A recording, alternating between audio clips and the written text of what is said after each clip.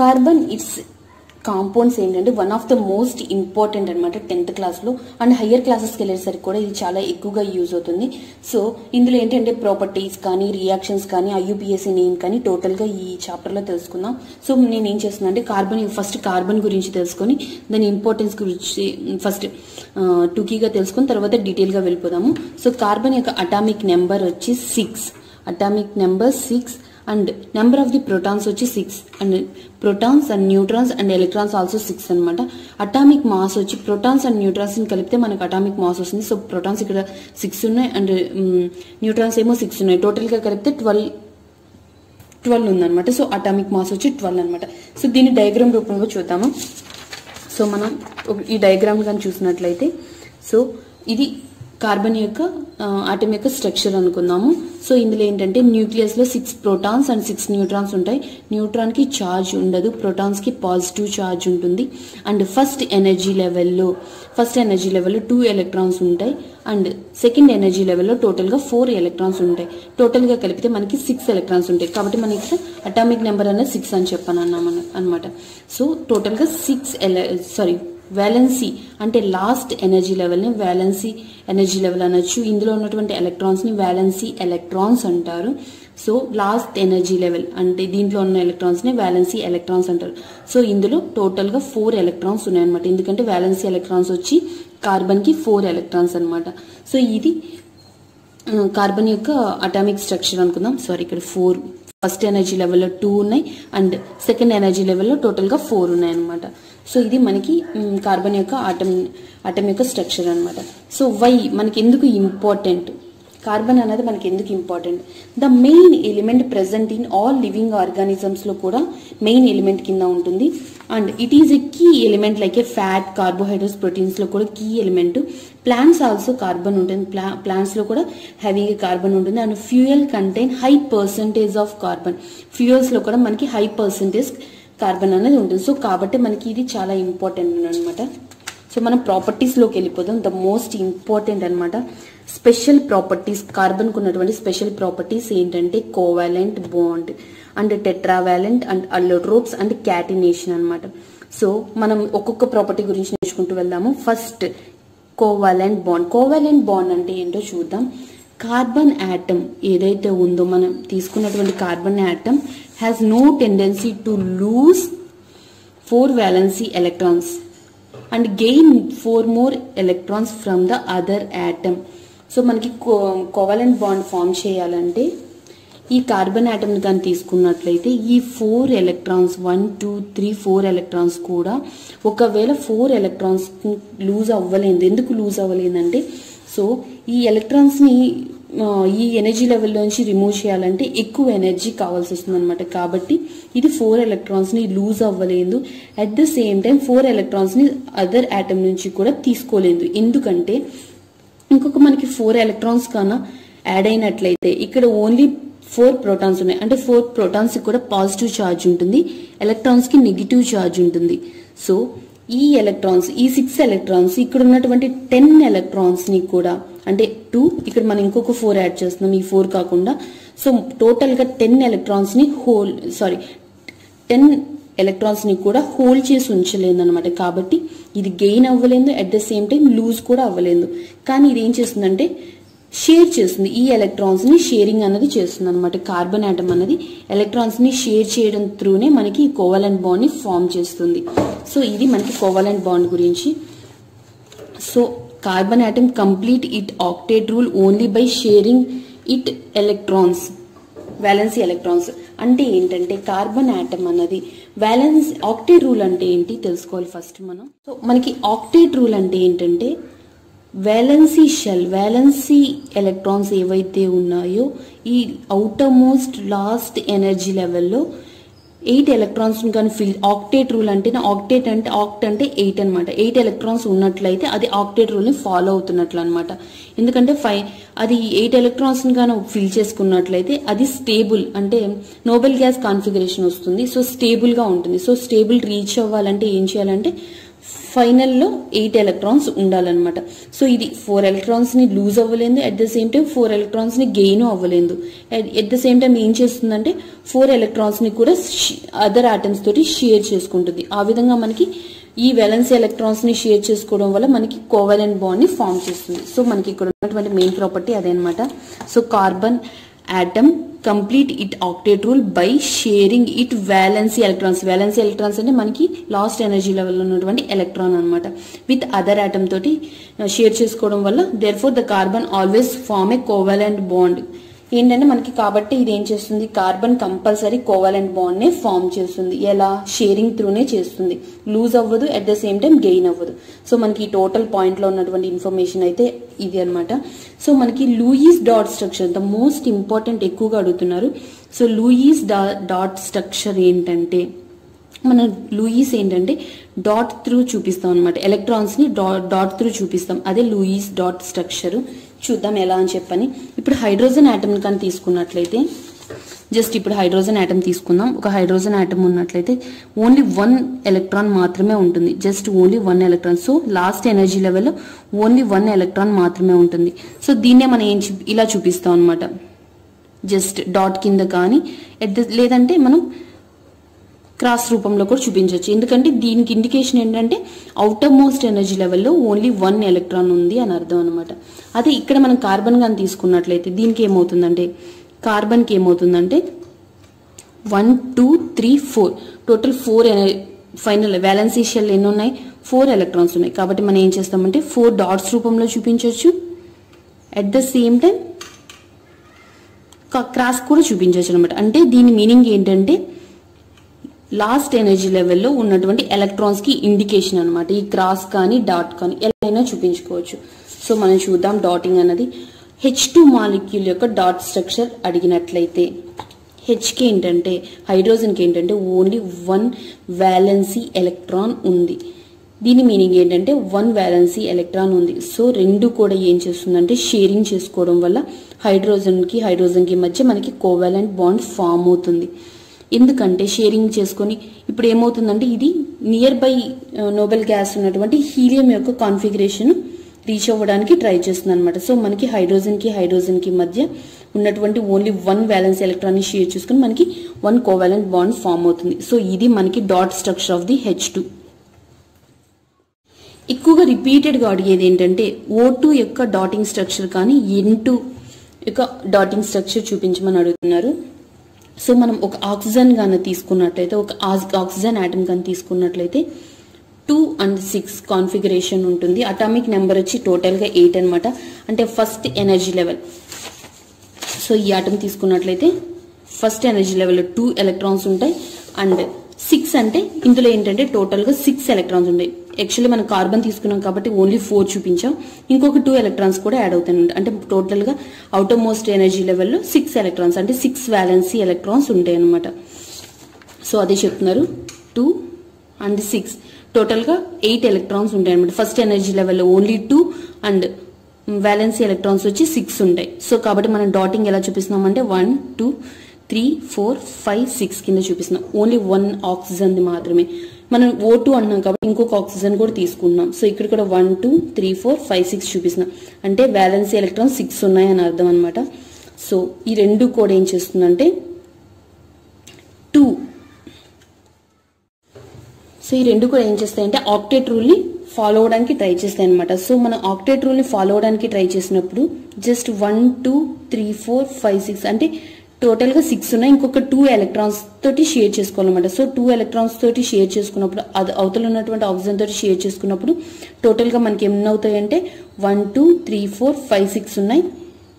ఈ 2 ఆక్సిజన్స్ తోటి మనం షేర్ చేసుకున్నప్పుడు ఏమవుతుందంటే ఆక్టేట్ రూల్ ని ఫాలో అవుతుంది. సో ఇప్పుడు ఏమవుతుంది 1 2 3 4 5 6 7 8 టోటల్ గా 8 అంటే అవుటర్ మోస్ట్ ఎనర్జీ లెవెల్ ని 8 ఎలక్ట్రాన్స్ రీచ్ అవుతుంది. సో ఆక్టేట్ రూల్ ని ఫాలో అవుతున్నట్లు అనమాట. సో ఈ విధంగా మనకి ఏమవుతుందంటే ఈ ఆక్సిజన్ కలిసి మిడిల్ ఏంటంటే ఈ ఆక్సిజన్ కి రెండింటికి కలిపి ఒక కోవాలెంట్ బాండ్, ఇక్కడ ఒక కోవాలెంట్ బాండ్ ఫామ్ అయ్యి O2 అన్నది స్ట్రక్చర్ అన్నది ఇలా ఉంటుంది అనమాట. 2 కోవాలెంట్ బాండ్స్ ని ఫామ్ చేస్తుంది, అంటే డబుల్ బాండ్స్ ని ఫామ్ చేస్తుంది.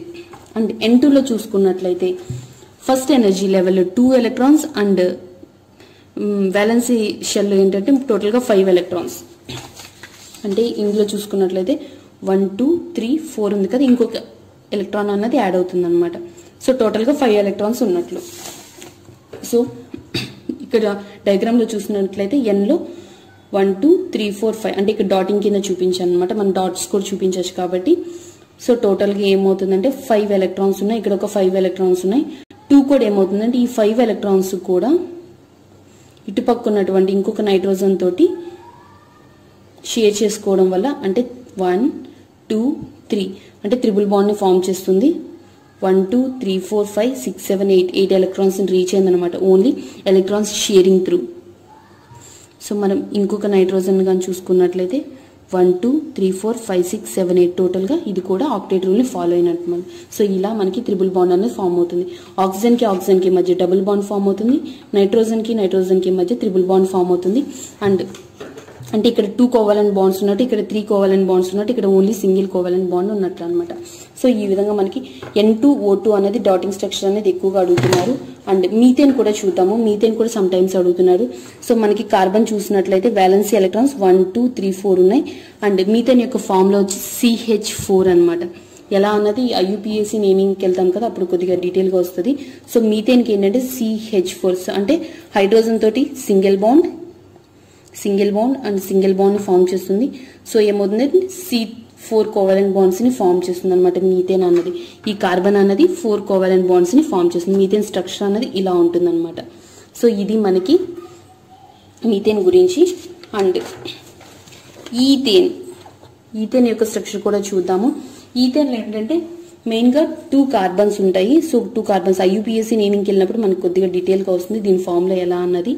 సో ఇందులో ఏంటంటే 2 కార్బన్స్ ఉంటాయి. సో 2 కార్బన్స్ లో కూడా ఒక్కొక్క కార్బన్ కి 4 వ్యాలెన్సీ ఎలక్ట్రాన్స్ ఉన్నాయి. సో ఈ 2 కార్బన్ కి మధ్య ఒక కోవాలెంట్ బాండ్ ఫామ్ అవుతుంది, అంటే సింగిల్ ఎలక్ట్రాన్ ని షేర్ చేసుకుంటుంది అనమాట. అండ్ హైడ్రోజన్ కి ఏంటంటే ఒక ఎలక్ట్రాన్ ని షేర్ చేసుకుంటుంది. సో కాబట్టి మనకి ఏం ఫామ్ అవుతుందంటే ఇలా ఫామ్ అవుతుంది అనమాట స్ట్రక్చర్ అన్నది. 1 2 3 4 5 6 7 కోవాలెంట్ బాండ్స్ ని ఫామ్ చేస్తుంది అనమాట ఈథేన్ చూసుకున్నట్లయితే. సో ఈథేన్ స్ట్రక్చర్ కానీ అడిగినట్లయితే డాటింగ్ స్ట్రక్చర్ అనేది ఇలా చూపించవచ్చు. హైడ్రోజన్ తోటి సింగిల్ బాండ్ ని ఫామ్ చేస్తుంది, సింగిల్ ఎలక్ట్రాన్ ని షేర్ చేసుకుంటుంది. సో ఈ విధంగా మనకి ఇది ఏంటంటే ఆక్టేట్ రూల్ ని ఫాలో అవుతుంది అనమాట ఈథేన్ అన్నది కూడా. సో మనం టోటల్ గా ఈ కోవాలెంట్ బాండ్ స్ట్రక్చర్ కానీ చూసుకున్నట్లయితే ఇందులో మెయిన్ గా O2 గురించి కానీ N2 డాటింగ్ స్ట్రక్చర్ కానీ అడగచ్చు. అండ్ మీథేన్ కానీ ఈథేన్ కానీ డాటింగ్ స్ట్రక్చర్ అనేది అడగచ్చు అనమాట. సో టెట్రావాలెన్సీ సెకండ్ ప్రాపర్టీ టెట్రావాలెన్సీ గురించి చూద్దాము. టెట్రావాలెంట్ గురించి చూద్దాము. టెట్రా అంటే మీనింగ్ లో నేమ్ లోనే ఉంది 4 carbon atoms forms 4 covalent bonds by sharing electrons. Same point అనమాట. ఇక్కడ కోవాలెంట్ బాండ్ కింద చెప్తున్నాం. ఇక్కడ టెట్రావాలెంట్ అంటే కార్బన్ అన్నది షేరింగ్ త్రూ 4 కోవాలెంట్ బాండ్స్ ని ఫామ్ చేస్తుంది. సో ఆ పాయింట్ ఇక్కడ చెప్తున్నారు టెట్రావాలెంట్ అని. ఇంకొక థర్డ్ పాయింట్ ఏంటంటే క్యాటినేషన్ అనమాట. The property of direct bonding between atoms of the same element to form a chain. Catenation అంటే ఏంటంటే కార్బన్ ను డైరెక్ట్ గా సేమ్ ఎలిమెంట్ అంటే సేమ్ కార్బన్ తోటి బాండింగ్ అనేది ఫామ్ అవుతుంది అండ్ త్రూ ఏంటంటే చైన్ ఫామ్ అవుతుంది అనమాట. ఇక్కడ చూసినట్లయితే మనకి straight chain carbon and carbon కి మధ్య బాండ్ ఫామ్ చేసుకుంటూ వెళ్తుంది కాబట్టి దీన్ని స్ట్రైట్ చైన్ అంటున్నాము. ఇక్కడ ఏంటంటే కార్బన్ చైన్ అయితే ఉంది, అట్ ద సేమ్ టైం దీనికి ఒక బ్రాంచ్ కూడా ఉందన్నమాట. ఇంకొక కార్బన్ తోటి బ్రాంచ్ ఫామ్ చేసింది కాబట్టి బ్రాంచ్ చైన్ అంటాము. సో ఫార్మేషన్ అంటాము. ఇక్కడ ఏంటంటే క్లోజ్ చైన్ అనమాట. సైకిల్ ఏంటంటే క్లోజ్ అయిందనమాట. సో కార్బన్ కూడా క్లోజ్ ఉంది కాబట్టి క్లోజ్ చైన్ స్ట్రక్చర్ అంటారు అనమాట. ఇది క్యాటినేషన్ అంటే మన నేమ్ లోనే గుర్తుపెట్టుకోవచ్చు. సేమ్ కార్బన్ కి మధ్య చైన్ అంటే సేమ్ ఎలిమెంట్ తోటి బాండ్ ఫామ్ చేసుకుంటూ వెళ్తుంది అనమాట. దీన్నే క్యాటినేషన్ అంటారు. టెట్రావాలెంట్ అంటే నేమ్ లోనే ఉంది 4 కోవాలెంట్ బాండ్స్ ని ఫామ్ చేస్తుంది. అండ్ ఫస్ట్ ప్రాపర్టీని చూసినట్లయితే కోవాలెంట్ బాండ్స్ అంటే మనకు తెలుసు ఏంటంటే ఎలక్ట్రాన్స్ ని షేర్ చేయడం త్రూ కార్బన్ అనేది 4 కోవాలెంట్ బాండ్స్ ని ఫామ్ చేస్తుంది. ఇది మనకు ఫస్ట్ ఉన్నటువంటి 3 అల్లోట్రోప్స్ ఫైనల్ ఏంటంటే one of the most important అనమాట. సో చూద్దాం ఇందులో ఏంటంటే డైమండ్ కానీ ఇంకోటి ఏంటంటే గ్రాఫైట్ కానీ ఫిల్లరిన్ అన్నది ఈ 3 కూడా వస్తాయి దీని కిందకి.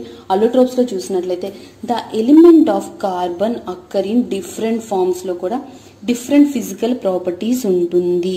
Same chemical properties at the same time different గా ఫిజికల్ ప్రాపర్టీస్. అల్లోట్రోప్స్ అంటే గుర్తుపెట్టుకోవడం ఏంటంటే ద ఎలిమెంట్ ఆఫ్ కార్బన్ అనేది అక్కర్ ఇన్ డిఫరెంట్ ఫార్మ్స్ లో దొరుకుతుంది, బట్ డిఫరెంట్ ఫిజికల్ ప్రాపర్టీస్ అన్నది చూపిస్తుంది అనమాట.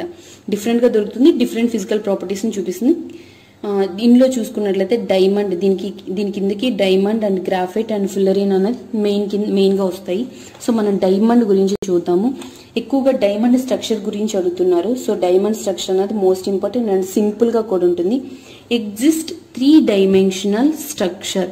ఇప్పుడు ఒక కార్బన్ తీసుకున్నట్లు ఇక్కడ ఒక కార్బన్ ఆటమ్ ఉందనుకుందాం. ఈ కార్బన్ ఏంటంటే 4 కార్బన్స్ తోటి బాండింగ్ అనేది ఫామ్ చేస్తుంది. 4 కార్బన్స్ తోటి ఫామ్ చేస్తుంది అండ్ 3 డైమెన్షనల్ స్ట్రక్చర్ లో మనకి కనిపిస్తుంది అనమాట. Exist 3 dimensional structure, the main important 3 dimensional structure గా కనిపిస్తుంది. ఇది ఏంటంటే డైమండ్ అన్నది హార్డ్ గా ఉంటుంది, హై స్ట్రెంగ్త్ ఉంటుంది, high melting point and light కి గానీ ఎక్స్పోజ్ చేసినట్లయితే ఇది షైనింగ్ గా కనిపిస్తుంది. అండ్ హై థర్మల్ కండక్టివిటీ ఉంటుంది, హై ఎలక్ట్రికల్ రెసిస్టివిటీ కూడా ఉంటుంది అనమాట, హైగా ఉంటుంది. సో మనం డైమండ్ లో మొత్తం టోటల్ గా చూసుకున్నట్లయితే ఒక కార్బన్ 4 కార్బన్ బాండ్స్ ని ఫామ్ చేసుకుంటూ డైమండ్ స్ట్రక్చర్ అన్నది ఇలా 3 డైమెన్షనల్ స్ట్రక్చర్ గా కనిపిస్తుంది. డైమండ్ చాలా హార్డ్ గా ఉంటుంది, హై స్ట్రెంథనింగ్ గా ఉంటుంది, మెల్టింగ్ పాయింట్ కూడా ఎక్కువగా ఉంటుంది, డైమండ్ అనేది షైనింగ్ గా ఉంటుంది, ఆ సంగతి మనకు తెలిసిందే. అండ్ హై థర్మల్ కండక్టివిటీ ఉంటుంది, హై ఎలక్ట్రికల్ రెసిస్టివిటీ ఉంటుంది. అండ్ వీటి యూజెస్ చూసుకున్నట్లయితే జ్యువెలరీలో వాడతాము. At the same time cutting and cut చేయడానికి అండ్ డ్రిల్లింగ్ టూల్స్ కింద కూడా దీన్ని యూజ్ చేస్తారనమాట, ఎందుకంటే ఇది చాలా హార్డ్ గా ఉంటుంది కాబట్టి. సో డైమండ్ స్ట్రక్చర్ అయితే ఇలా ప్రెజెంట్ చేసుకున్నట్లయితే సరిపోతుంది. ఈ పాయింట్స్ ని ఎక్స్ప్లెయిన్ చేస్తూ రాస్తే సరిపోతుంది అనమాట డైమండ్ గురించి అడిగినట్లయితే. సో ఇదైతే అల్లోట్రోప్స్ కిందకి వస్తుంది. అండ్ గ్రాఫైట్ గాని చూసుకున్నట్లయితే మనకి ఇక్కడ డైమండ్ అనగానే మనకి ఈజీగా డైమండ్ గుర్తుకొస్తుంది. జస్ట్ మనకి అందరికి డైమండ్ అంటే ఏంటనేది తెలుసుంటది. సో స్ట్రక్చర్ అనేది ఈజీగా ఉంటుంది. బట్ ఇక్కడ గ్రాఫైట్ గురించి చెప్పాలంటే దీనికి ఏంటంటే మనం గ్రాఫైట్ అనగానే మనం పెన్సిల్ యొక్క ముళ్ళు ఉంటుంది కదా, సో దాన్ని గుర్తు తెచ్చుకున్నట్లయితే మనం గ్రాఫైట్ గురించి ఈజీగా రిమెంబర్ చేసుకొని రాయొచ్చు అనమాట.